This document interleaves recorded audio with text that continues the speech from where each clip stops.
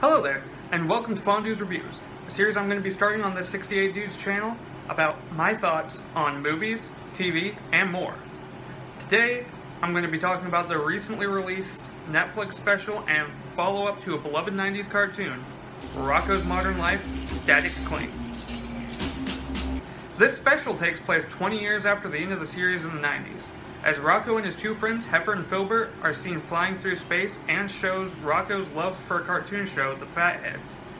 Rocko and pals have been watching the show on Nickelodeon Orange VHS tapes on repeat until they notice they're above Earth and press a button on a remote to re-enter the atmosphere, landing in the exact spot Rocko's house was in the TV show.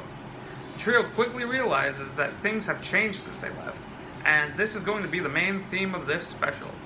We are treated to a montage of Rocko and his buds experiencing all of these new developments, such as how quickly new phones come out, big blockbuster superhero movies, social media, and more.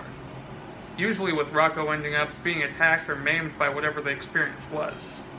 At this point, with all the negative connotations surrounding this, and the society around them, I was skeptical, and figured this was going to be a "remember the 90s? They were so much better than today" kind of message. And to my delight, it wasn't. Well, for the most part. But we'll get to that later. Anyways, after this montage, Rocko decides to watch some TV, flipping frantically through the channels and becoming distressed when he comes to find that The Fatheads is off the air, and has been for a while now. Meanwhile, Rocko's neighbor, Ed Bighead, has made a clerical error due to a mishap during Rocko's re-entry to Earth, causing Conglommo to go bankrupt, as well as dooming the entirety of O-Town, since their economy depended on Conglommo. Ed is fired from his job, and his house is scheduled for demolition within 24 hours. Rocko comes to visit Ed to ask his neighbor's son to bring back the show The Fatheads, but discovers Ralph left home long ago to find himself. Ed and Rocko, both desperate to save O-Town and the Fatheads respectively, hatch a plan to bring back the show for a special that could make big money for Conglommo. The two head to convince Ed's boss, Mr. Dupet, to run the special. Dupet agrees, but to the dismay of Rocko, he has the Chameleon brothers start work on the special instead of Ralph. Rocko then resolves to find Ralph, and sets off with Heifer and Filbert to retrieve him. They travel around the world asking about him on a couch attached to a drone until it runs out of battery, and they land in the middle of the desert where they find Ralph selling ice cream. It's revealed that Ralph is transgender and is now Rachel. This is actually some great trans representation, where back in the day, this would have been treated as a joke. Rocko and friends are supportive of Ralph and think it's awesome she found who she was. Rachel is initially dismissive of returning to make the special, but concedes when Rocko reveals that her parents will lose their house if she doesn't. Rocko and Rachel arrive at Conglommo Studios just in time, as Dupet is furious that the Fatheads isn't working under the Chameleon brothers.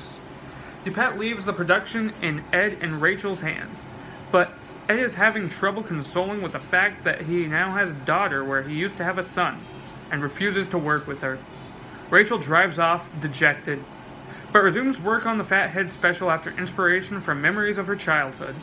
Ed and Rocko unite on Ed's rooftop to talk about their distaste for change when the winds of change comes to tell them they should accept change, and that this is the key to finding happiness. The Winds also receives a call for Rocko from Heifer that the premiere of the special for the Fatheads would be airing shortly. So Rocko drags Ed to see the special with him, and as it's rolling, we get to see a new family member added to the Fatheads, a baby based on Rachel herself. As Ed watches, he's moved to tears as he finally accepts his daughter's transition. At the same time, Rocko is upset with the special because it's different than the original, and he claims it was ruined for him. However, Ed tells him that change is a part of life, and it should be embraced. The rocket that was seen launching Rocko's house into orbit then comes and carries away the Conglommo building along with Dupet, and money begins to rain from the building as it flies off, saving the town. All in all, I think this was a pretty decent special, but it's definitely not without problems. Mostly regarding the message of the special, which is to just blindly accept change no matter what. No matter if it's a good change or a bad change. Just accept it. And this is especially weird considering there is a scene in the special where it's trying to show that digital animation is a lot worse than traditional animation. So that's a change, I guess, that we're not supposed to accept, even though accepting change is the key to happiness. But anyways, well, the movie doesn't have that many jokes. When it does tell a joke, most of the time it lands. I'm especially fond of the running gag with the mops and Rocko's dog Spunky, because that's a callback to an older episode of the series. Speaking of callbacks, there's a whole bunch of them in this movie. Heck, there's even a scene where Scoutmaster Loompus from Joe Murray's other series, Camp Lazlo, makes a cameo. If you love the original Rocko's Modern Life and you have Netflix, I'd strongly recommend giving this special a watch. Hey everyone, Fondue here again. I'd like to thank all of you for watching this, and don't forget to leave a like and subscribe if you like the content. I have a lot more ideas for videos with Fondue's reviews. I want to make more of them. There's a couple of cool ideas that I have, and I know there's a couple of cool ideas that we just have for the channel in general. Me and a couple of my friends, we're going to be running this channel. We're going to be posting videos to this channel. I'll link their YouTubes in the description, and just stay tuned because we have a lot of things planned for this channel.